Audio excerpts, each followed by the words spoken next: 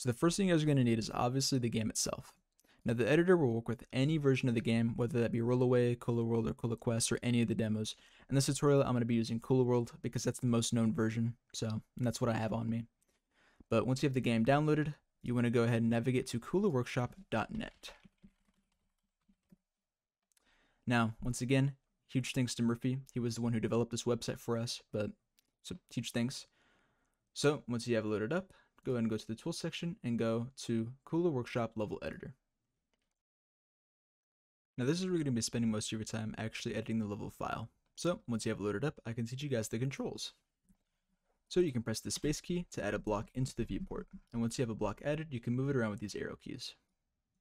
So the red arrow moves it across the x-axis, the green arrow moves it across the y-axis, and the blue arrow moves across the z-axis. So you can add different types of blocks by selecting these up here. So if you have the second one selected or the fire block selected, you can add a fire block. With the ice block selected, you can add an ice block. With the invisible block selected, you can add an invisible block. And with the acid block selected, you can add the acid block. Now you can add as many blocks as you want as long as it doesn't exceed this bounding box.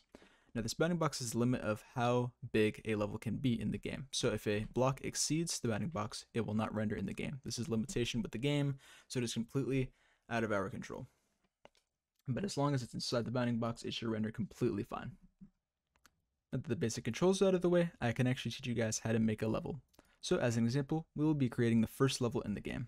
So first, we will be making the layout just like so.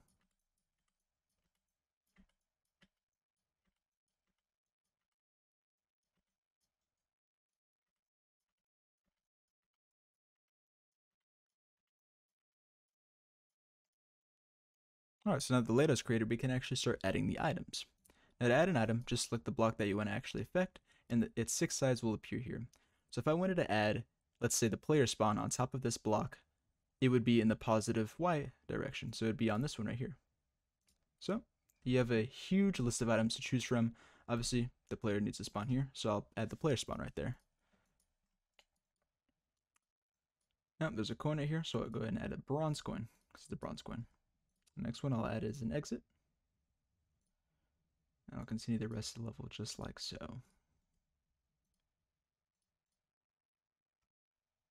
So the key is right there. I'll add the fruit on this corner. That's basically how all 6 sides of the block work. So if I wanted to add something on the top of it, that'd be in the positive Y direction, so it'd be in the positive Y face. And if I wanted to add something on the right side, it'd be in the positive X direction, so it'd be on the positive X direction face. I would select it on this face.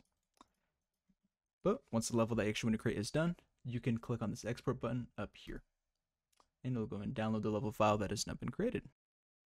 Alright, so now that we have our first level created, I'll go ahead and create a second one. So I can just go and refresh the page, and we will start from a clean, fresh state. So now I'll go ahead and just create a quick second level as well. So I'll go ahead and place the player spawn right here. So it'd be on the positive y-axis, so on the top of the block. And I'll put the exit up here, so that'll also be on the top of the block. All right, now if I want to change the type of blocks these are, let's say I wanted them to be fire blocks, I could just set them to fire right over here. Instead of having to delete them and then manually, And then I'll go and add some coins on the top of them. So I'll do a blue coin, or sorry, blue. That's a blue gem. Blue coin. Blue coin, and then we'll go and put a key on top of here. So key, and like let's say I wanted to put, I don't know, a key down here. So that would be in the negative Y position. So on the bottom of the block. So right there. And then once I'm done, once again, just export it. And it'll go and save it in your downloads folder. Alright, so now that we have both of our level files created, we can go into our downloads folder and drag them into the desktop. Now I'm going to call the first level, level 1. And I'm going to call the second level, level 2. Perfect. So now that we've created the 2 levels that we want to add into the game, we have to convert them into a .pak file. Now think of a .pak file as a file that contains levels. So all of the levels in Hero are contained in one file called hero.pak. So we got to take these 2 level files and convert them into one file and call it, hero.pak or something. So I made a tool that you can find on our website by going, to the website itself and going into tools and going to the Kula World Pak tool. So once you go here, you want to go into the releases and you want to download the zip file.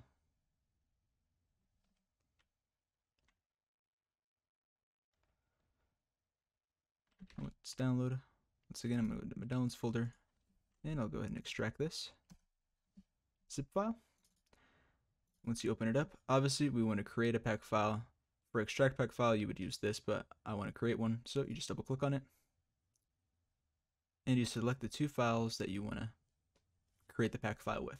Now, what's very important is that you want these down here to be in the order that you want the levels to be played. So this right here, it would play the first level and then the second level. That's how I want it. If I wanted to play the second level then the first level, I would have it ordered like so. So this would play the second level first and then the first one. But I want the first level to play first. So this would play level 1 and then level 2. So you want these to be in the order that you want the levels to be played. So once that's correct, you want to click open. And in the same directory as the executable, it'll spit out an output.pak file. So now that you've generated the output.pak in a previous step, now we need to inject it into the game. So in order to do that, you will need another and final tool that you can download from our website called PSX Mode 2. So just click on it and click on download file now. It'll download in your downloads folder. So just go to your downloads folder and extract the RAR file. Now it's extracted, go into the folder and go into this PSX Mode 2 folder. Basically where this PSX Mode 2 exe is. So in this folder, you want to go ahead and drag in your game. Go ahead and copy and paste it in there because this will inject it into your game. So you don't want to overwrite your original game. So this will act as a backup. So we'll go and rename this as custom because this will hold our custom levels that we created.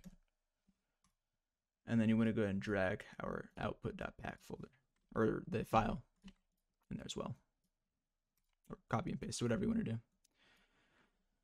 So now that's done, you want to go click up here in this directory and press backspace and type in cmd and press enter. This will open up a terminal in the current directory. So in here you want to type in ps and press tab, so it's psxmode2.exe. So that's the first thing that you want to type in, and then you want to type in the actual name of the bin file that you want to overwrite. So we want to do the bin file, not the key file. If you have an ISO file, you want to type in, the name of the file. So custom.bin. So this is the file that you want to inject. So now we want to actually do what file we want to overwrite.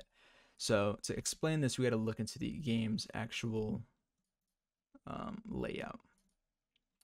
So every single world in the game has its own folder. So Hero, which is the first world in the game, inside of the folder has a hero.pak. These are all of the levels excluding the final levels that are in the hero level or the hero world. So we want to go into this hero directory and replace this hero.pak, okay, which is inside the bin file with our custom one. So you want to press backspace, type in hero because we want to go into the hero directory and we want to replace the hero.pak. All right, press space and then replace it with the custom.pak that we added in there. And when you press enter, it'll go and inject it into the bin file. All right, so now that we've injected our custom PAK file into the game, now that's all that's left is just to play it. So I'll go and use EPSX emulator to demonstrate this and go to run ISO and run the custom.q.